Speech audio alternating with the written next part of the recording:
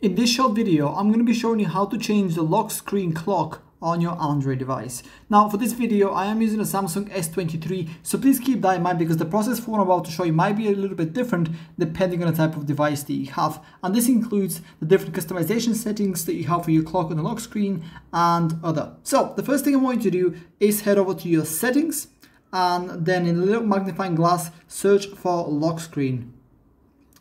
Click on it. And as you can see, this is how it's displayed in my Samsung S23. It might look a little bit different on your type of Android device. So yeah, keep that in mind like I already said. Click on lock screen. And this is what my lock screen looks like right now. So here is the clock. And once I click on it, I can either drag it up or down, just like that, in order to make it bigger or smaller. I can also choose from different types of user interfaces, as you can see, different layouts. I can have it as a standard clock. I can also change the color if I want to any of these. Some of them have gradients. I can also customize the colors to make it suit my needs. And yeah, that's pretty much it. That's how to change the lock screen clock on your Android device. If you have any questions, let me know down in the comments below and I'll do my best to help you out.